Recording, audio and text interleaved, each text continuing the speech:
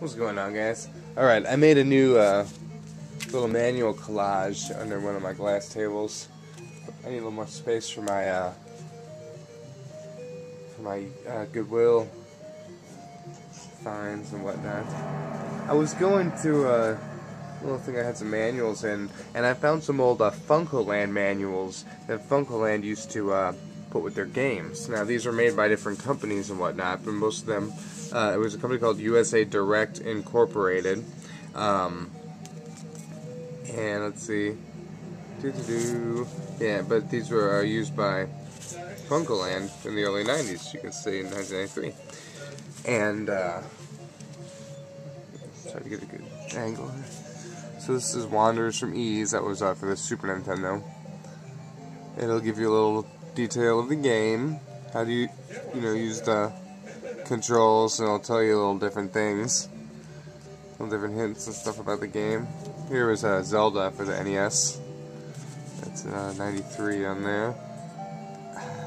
It tells you a little story there. The Triforce is a legendary set of golden triangles with mystic powers. Ganon, the Prince of Darkness, sent his army to capture the Triforce who could rule the land. Well, we all know that story. But it's funny because it'll tell you like a little bit how to play the game. Like, completing this game takes time and the proper use of each item. Everything you find has a use at some point in the game. And it says here are the items you need, blah blah blah blah. And it tells you what the items do and whatnot. So these are pretty good manuals. It's just one little card. Some of them are actually stickers too. I guess you could stick them on the back of the game or something. I don't know. And they'll say like, listen to what the people tell you. Their information comes in handy. I don't remember talking to too many people in Zelda. But yeah, some of these are cool. Here we go, Metroid. An unknown alien being is being held by space pirates. If their attempts to reproduce this being are successful, it can mean the end of civilization as the galaxy knows it. Unless you, Samus Aran, a space hunter suited with surgically strengthened robotics, can infiltrate the enemy fortress and destroy the alien life form known only as Metroid. Alright, then it tells you the controls and says what to watch for. There are literally hundreds of power-ups in this game, like the long beam, the ice beam, the wave beam, the screw attack, the high jump boots, bombs, missiles, energy tanks. Bomb the floor in certain areas to reveal hidden passageways. Use the freeze beam to freeze your enemies, then use them as steps to reach areas normally too high. Write down the password to continue your game at another time. That's a Metroid, 93. Here's Kid Icarus. That's a long one. Wow. Excuse me. Well, in the peaceful kingdom of Angeland, the good and beautiful goddess Palutena brought light to mankind. But then there was Medusa. Great. I remember that. I remember the code. I memorized it when I was young. Stages. To save Angeland and Palutena, you need to fight your way through 4 stages. Stage 1, the Underworld. The daring escape of Pit. The Underworld is filled with mazes, glaciers, and lava pools. You must get past Medusa's watchmen and get to the Overworld. I never knew that Stage 1 was the Underworld. I actually never even knew what Stage 1 was in Kid Icarus, to be quite honest. Stage 2 is the Overworld. Now I do know what that was. The once peaceful kingdom of Angeland is now inhabited by Medusa's monsters. Get through the glaciers. I hated those places. Cross the seas and climb the mountains to get to the Sky World. And then you get to Sky World, wow. And then Medusa's chamber. Yeah, 4 levels. Yeah. With a crazy dungeon at the end of each one. And the last one is ridiculous. It'll take you a long time if you didn't know what you were doing. Kid Icarus and Metroid came out on the same day when they both were released. and they were both equally challenging games, both with mazes, and I mean, both equally awesome in their own right. But I think Metroid did outsell Kid Icarus by like 4-1 or 6-1 or something. Here's Lagoon. I bought that during my Super Nintendo RPG kick when I first started playing them. That was a good game.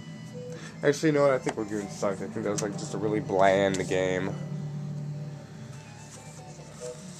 Really bland RPG. It was kind of like Mystic Quest almost. There's Maniac Mansion.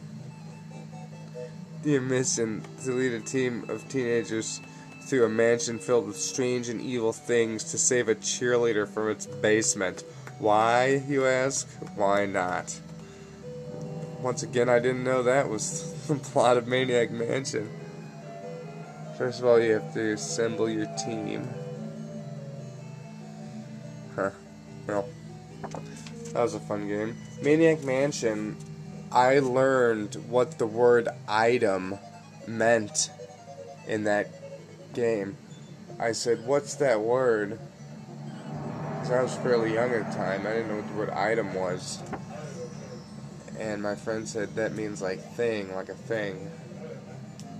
I said, oh. So for like a year or so, whenever I saw that word item, I said thing. I thought thing. I took my things, and then I finally just was like item. But, you know, I was like 6 years old at the time, or 5 or so. Oh, well, sorry about that weird story. Yeah, Maniac Mansion. And let's see what this last one is. So this is what I was telling you about. Some of these are stickers. Somebody's phone number on there. Who knows what that was? Spy versus Spy. Welcome to the zany madcap adventure, Spy vs. Spy. That was a fun game. I remember renting that as a kid, and then that's why I went back and bought that from funcoland. So yeah, those were like a little sample of the manuals that funcoland gave with their games, actually. So you know, in these games, that just shows you the effort that company made to resell their games. And of course, the early '90s were an awesome time for used video game stores. People had those games, they wanted to trade them in. People were becoming more and more addicted to video games. They needed a way to make money for more games, so why not trade in their games for more stuff? And funcoland was the first people to do it.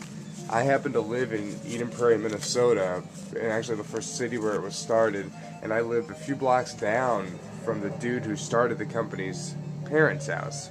He had actually lived at his parents' house for many, many years, and he sold the games out of his basement. So you could actually go to his house and buy the games out of his basement. And we always knew about him in the neighborhood. His parents had owned a house on the bluffs overlooking the river right there in Eden Prairie. But, you know, 3 or 4 years later, he was actually bought out by a bigger computer chain. I think it was like EB Games or Babbage's or so. He was bought out by somebody big, and I mean, he made off a bunch of money. But, you know, the first couple years of funcoland were really awesome. You could go in there. I mean, they had just games, all games up. They had the Neo Geo there you could play. I mean, it was a really cool place to go. And I thoroughly enjoyed going to funcoland until the late 90s. It got pretty shitty after that, up until it got bought out by GameStop. But, you know, it was always a really cool place. And, you know, we always look forward to going to funcoland. I go in there and just buy all these games, you know, 93, 94, 95, ride my bike up there every weekend. But, you know, things aren't like they used to be, and, you know, stores like that just really don't exist anymore. That's why I give a lot of my, there's a Play and Trade is a video game store that's out there right now, and I give a lot of my money to them, because they actually will buy your NES games and hold them for you, and they'll sell them at reasonable prices. Play and Trade is the closest thing I've seen to funcoland since then. So if you want to go to a used game store and buy games, go to Play and Trade. Don't go to GameStop, because, you know, GameStop will not make an effort for anything. And like I said, funcoland, you know, they went as far as to make manuals for their games to sell them. You'll never see that again. You'll see people put them in a plastic box, and, you know, that doesn't even have a game logo on it. Alright guys, well, thanks for watching my vid. I'll see you soon.